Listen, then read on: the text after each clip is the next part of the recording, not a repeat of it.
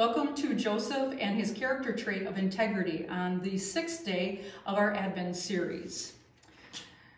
Joseph's Christmas story is Joseph was a young carpenter engaged to Mary when she told him she was going to have a baby. Joseph had a big decision to make. Since they were not yet married and Mary was pregnant, he knew the Jewish people would not approve and Mary would be in trouble. Because Joseph cared for Mary, he made a plan to protect her and their engagement quietly. But then an angel of the Lord came to Joseph in a dream. "Don't be scared to marry Mary," the angel said. "The baby is from the Holy Spirit." God picked Joseph to become Jesus' dad on earth. How cool is that? In Jewish culture, not many men would raise a child who was not his. In spite of what others thought, Joseph was a man of integrity.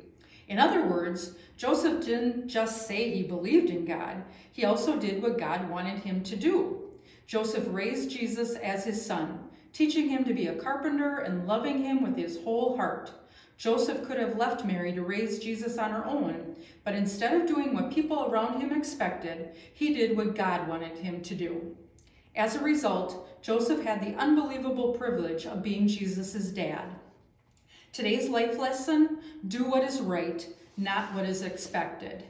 And our family game or activity is to play an integrity game. Take 2 pieces of paper and you're going to write yes on one, and on the other,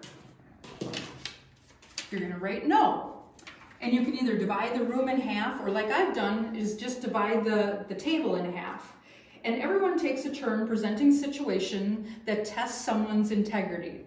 For example, you can share the following scenario. Connor accidentally breaks his sister's notebook. When she asks him about it, he says he wasn't playing with it. Invite your children to step over to the yes side if they think Connor was acting with integrity, or they can step over to the no side if they don't. Ask, what would God do?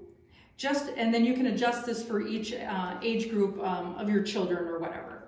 And then some of the questions for family time is name someone you know who often seems to do what God wants, even when it's unexpected. And then describe that person. Our Bible verse for today is from Matthew chapter 1, verse 20. But after he had considered these things, an angel of the Lord appeared to him in a dream, saying, "Joseph, son of David, don't be afraid to take Mary as your wife, because what has been conceived in her is from the Holy Spirit." Let us pray. God, help us be people of integrity, doing what's right, not what's expected. Amen. Have a great week.